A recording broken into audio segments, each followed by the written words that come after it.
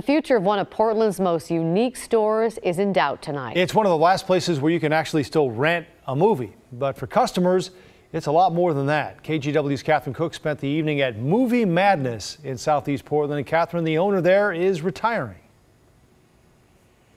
He is, Joe, and he has two options. Auction off all 84,000 movies in his collection or sell his business to a new owner. Here's the thing, though. There's only one new owner he would want to run the place, and for them to buy it, they'll need your help.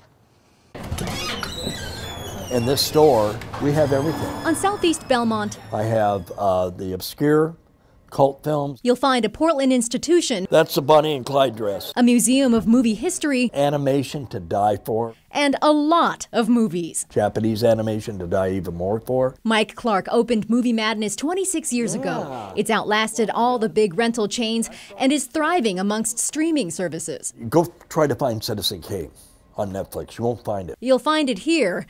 They're all here. And so is Mike's time to retire. The hardest part is the years that I put into this store. The store, get emotional when I talk about this because it's me. It's part of me. Soon, it could be a part of something else, the Hollywood Theater. They're the perfect match for Movie Madness. I thought it was genius. Like right away, bells started going off with us that were like, oh yes, this is perfect. Doug White is executive director of the Hollywood Theater. He launched a Kickstarter fund hoping to raise $250,000 to buy the movies here and run the business as a nonprofit like the theater. Employees here would keep their jobs. One of the best staff I ever put together here at Movie Madness. And Portland's changing so much. Would keep Movie Madness. And this is one of the last things that means a lot to me that's still around. In just a day, Hollywood Theater raised more than $100,000 to buy Movie Madness. That says a lot to Mike. Here's to you guys. Portland, I love you. Of all the movies in all the movie stores, Casablanca's right here. This one's Mike's favorite. And he says, this could be the beginning of a beautiful friendship. Kind of like Movie Madness and the Hollywood Theater. Sing it, Sam. You must remember this. And that's going to be my theme for the store. As time goes by, this store will remain here forever. Here's looking at you, kid.